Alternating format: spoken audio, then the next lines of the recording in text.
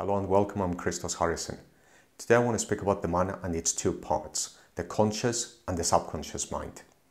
One of the best ways to describe how the mind is when it comes to the conscious and the subconscious is to look at their traditional iceberg representation.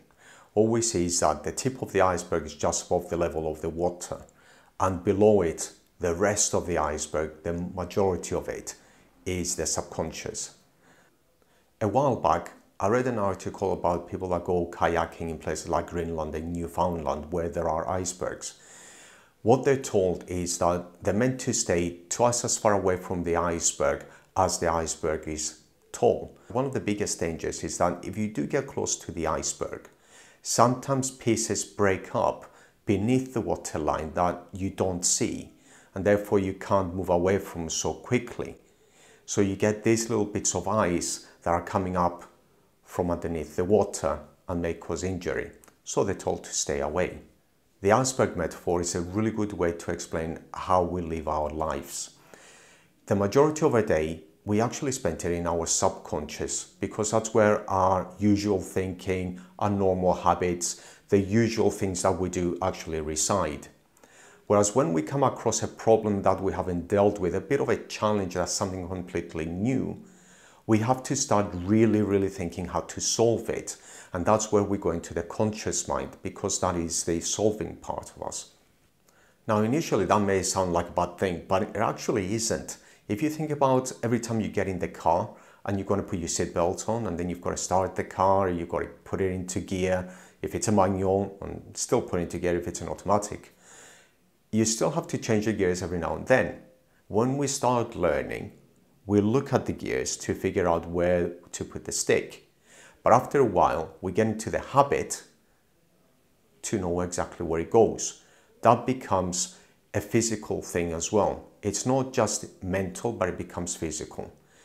If we had to do that all the time, our lives would become very insane. They would become extremely difficult because we would have to do the same thing again and again. It would be like relearning every day. So our mind takes over, our subconscious takes over, and off we go. Now the bad thing is, at the same time, we do have those habits and we do have that usual thinking. And just like the iceberg that every now and then something breaks off from underneath and floats to the top, some of those beliefs and fears will stop us from moving ahead or doing something because all of a sudden something's risen. We may not recognize it. And that's the thing, because we're not aware of it. And what tends to happen is that we stop moving forward, we stay where we are, and we stay within our comfort zone. So what has happened for us to move forward? We have to look at our programming, our mental programming, what's in our subconscious. We have to look at the way that we think and our usual thinking. We have to look at our habits, and we have to look at our beliefs, whether they do stand the test of time. How do we go about that? Well, we've got to look at the habits that we have and the beliefs that we have, and we write them down. We say, well, these are the beliefs that I've got, and these are the habits that I have, and this is the way that I usually think. And then you ask yourself, is that really serving me? And if it's not, if you find something that's not serving you, then write down the opposite.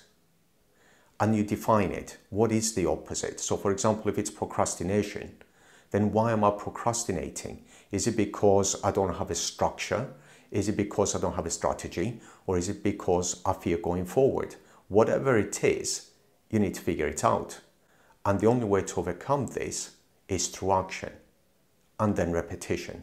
So you don't just do it once, you do it again and again and again. Thank you for joining me. Have a lovely Friday and have an awesome weekend. Bye-bye.